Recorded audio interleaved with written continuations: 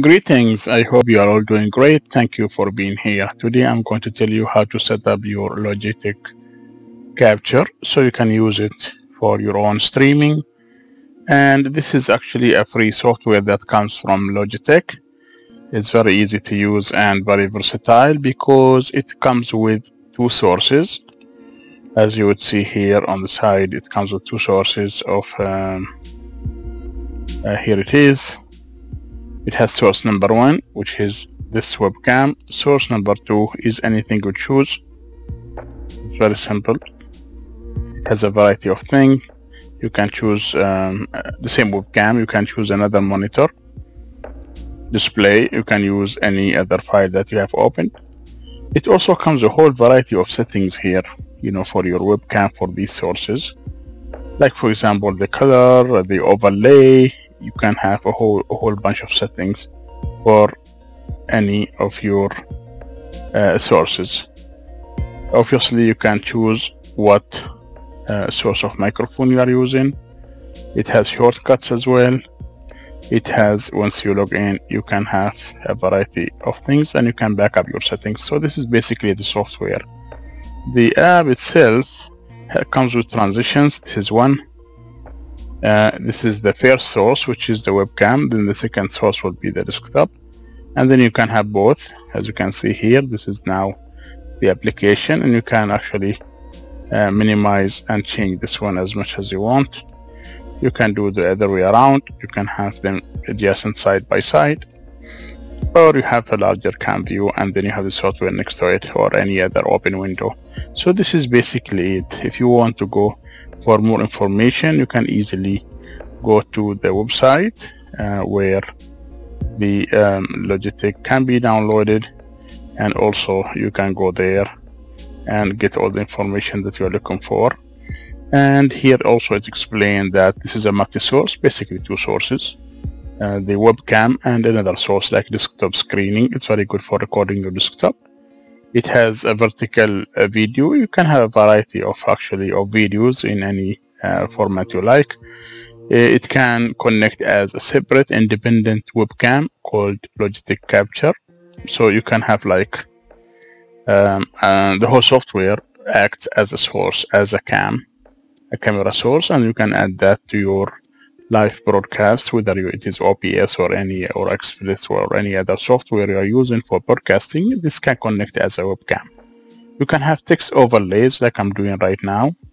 Here is my Twitter handle, and you have a whole variety of controls, whether it is for the camera or for the studio, including these transitions that I'm doing right now, like these ones here. This is for the webcam, this is for the desktop, and here is for both. With the webcam is very small here, and you can increase, of course, this as much as you want. You do the opposite. You have the webcam larger and the software or the desktop smaller. You can have them next to each other. One is larger than the other, or you can have the other way around. Software becomes smaller and this cam is bigger.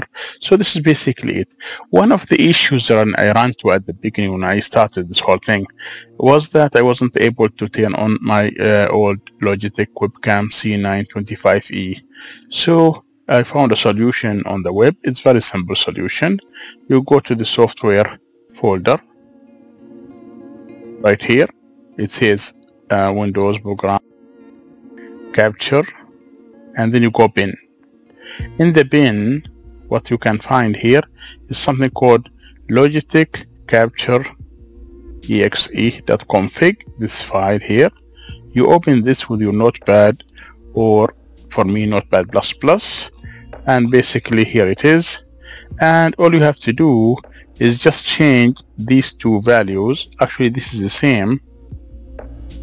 Okay, so it's right here, but we need to change this value 085b. That's for me.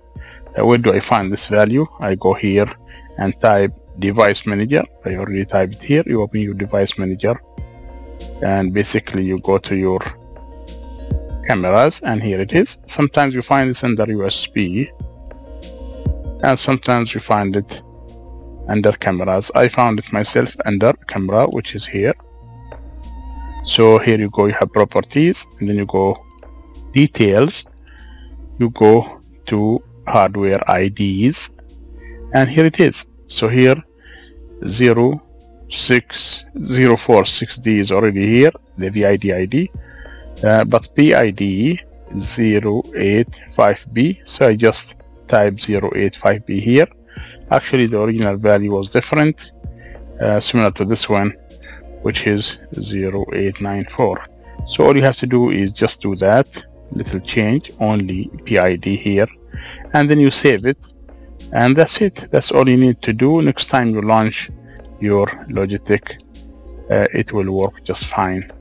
So that's basically the trick. It's right here now. It wouldn't be here if I didn't make that small change.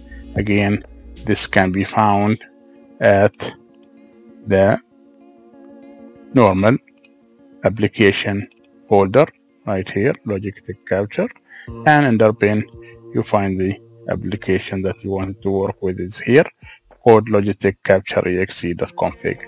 You open that with any word editor or tab editor, and you just change the check. First of all, your video ID is compatible, it's the same like the one already here, so that should be fine.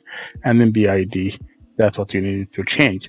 Next time you turn on your you have to save it, of course, and you have to log in, edit it as admin, where you change this file as admin, or you edit it as an admin. That's basically it. Very simple, very straightforward. Then you will have very great software that can be used in a variety of ways, including, for example, if you have, let's say you have Zoom, for example, you can go here and use Zoom. Let me first go to the, and so I can show you what I'm doing. Here is Zoom. I'll open Zoom now. Zoom open. So in my choice of camera, you can see here I have the webcam, which is busy right now, but I also have Logitech Capture here. So I can import Logitech Capture here, as you can see it here now in Zoom, as my source cam. If I go change it here to my any of these, like now here, so you could see it. If you go back to Zoom, there you go. You see now Zoom with virtual background, the same virtual background that we had before. So you just disable that one. You don't need virtual background, and that's it. That will be the source for your video, as you can see it here.